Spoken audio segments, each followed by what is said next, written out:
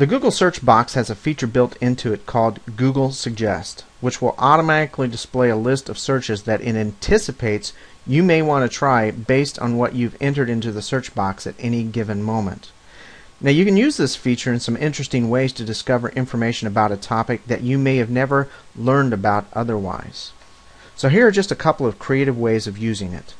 You'll first start with your most basic search, such as Disney World.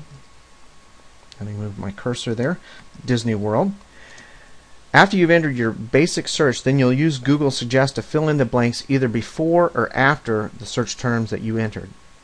So the way this works is, now that I have my basic search term entered, I'll just enter a space and then I'll type A and see what kind of information the Google Suggest feature brings up. So I see the Disney World address, Disney World attractions, Disney World annual pass, accommodations.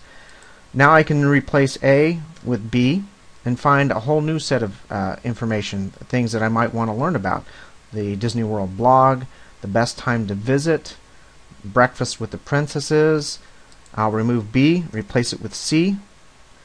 I can find out information about character dining, coupons, careers, cruise, camping, and so on. So just go A through Z with the Google Suggest feature to find out all kinds of information about Disney World.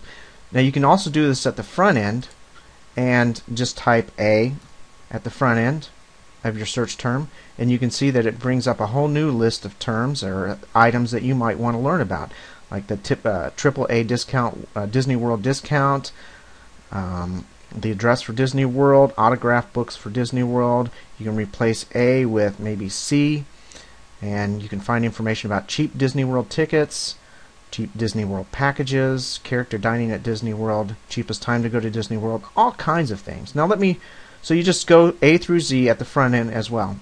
Let me give you another example. Let's say you're planning a wedding. You'll type in wedding as your main search term and then go A through Z to find out information about weddings and planning a wedding that you may have never learned about otherwise. So here I have wedding information about wedding accessories, announcements, albums, anniversary gifts, attire.